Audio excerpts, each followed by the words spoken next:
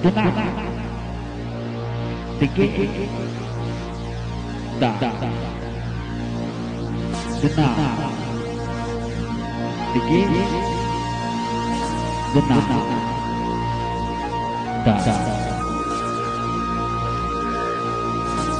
the beings of this planet then began to work in order to have their consciousness, this divine function of genuine conscience,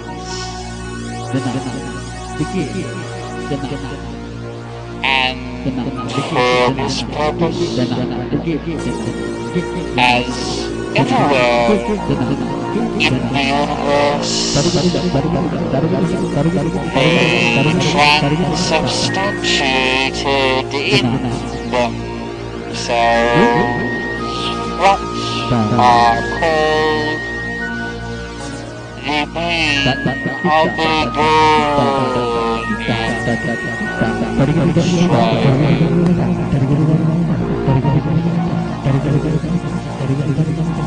which consists of the following 5 main names. The first striving to have in their ordinary being existence everything satisfying and really necessary for their planetary body.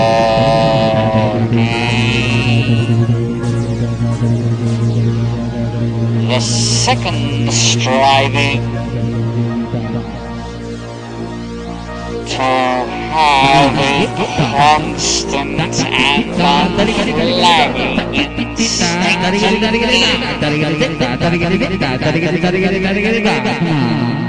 for self-perfection in the sense of being. The third